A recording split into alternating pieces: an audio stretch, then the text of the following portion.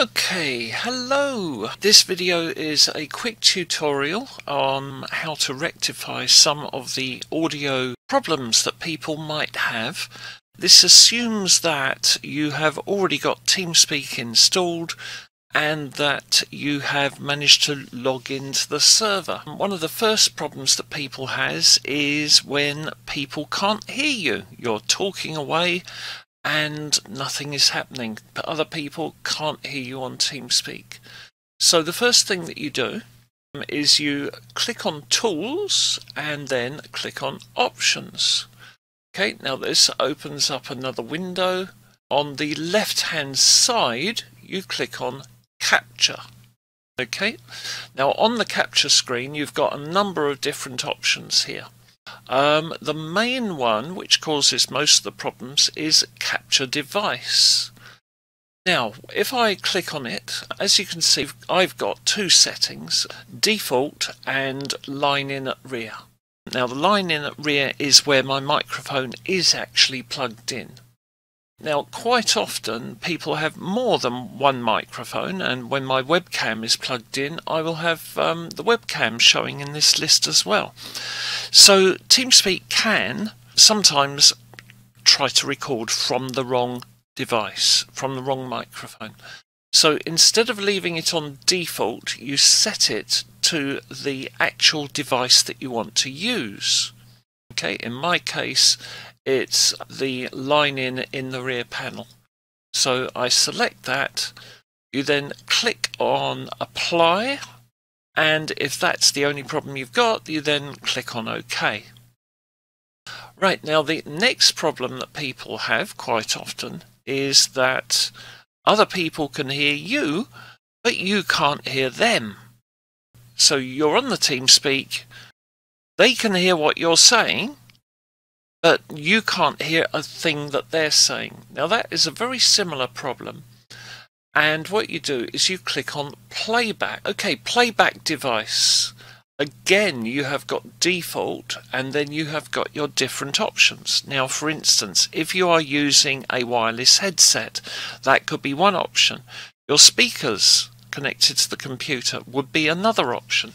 So make sure that you have got the correct option in this box here and not just default. Okay, when you change it, you click on Apply and you click on OK, and hopefully you would then be able to hear other people on Teamspeak. Now, another problem that people often have is that when they are talking, they tell you that they are getting an echo from you. So what you do is you go on to Capture, and down the bottom on the right hand side here you can see it says echo cancellation and echo reduction. So you can try ticking both of those and then click on Apply and click on OK, and hopefully that should get rid of any echo that was coming from you that the other people in Teamspeak could hear.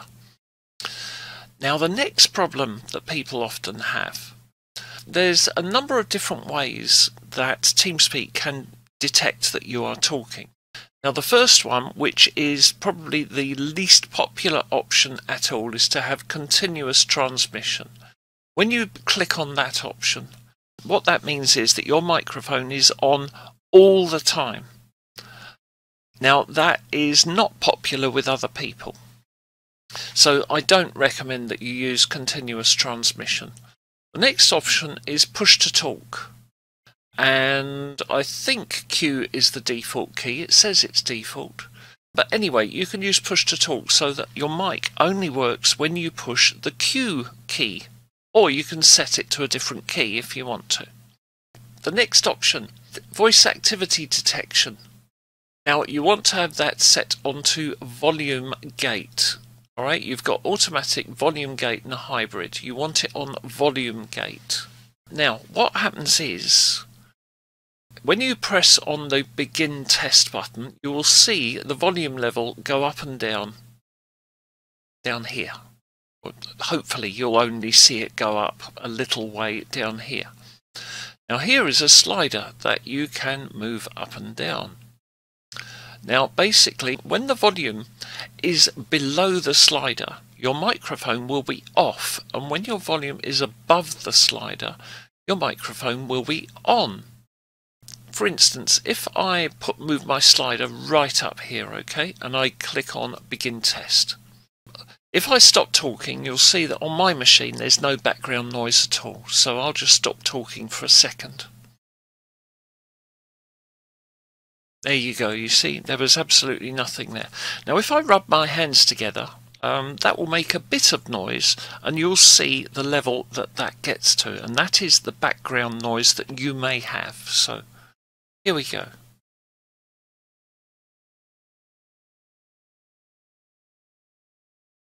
Okay, so we saw that going up to around the -20 decibel mark just here.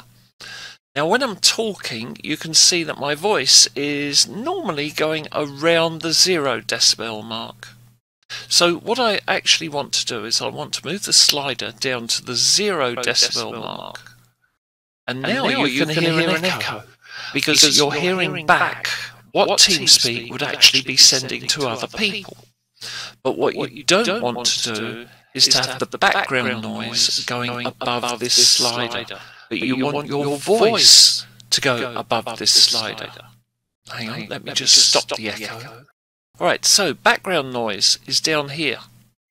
My voice was going to up here, so we want the slider there so that everything that I say is recorded, but none of the background noise is, because that is below the level of the slider. So hopefully that has explained that to you. Those are the usual problems that people have with Teamspeak. Hopefully I've covered it. So, good luck with Teamspeak. Take care. Bye.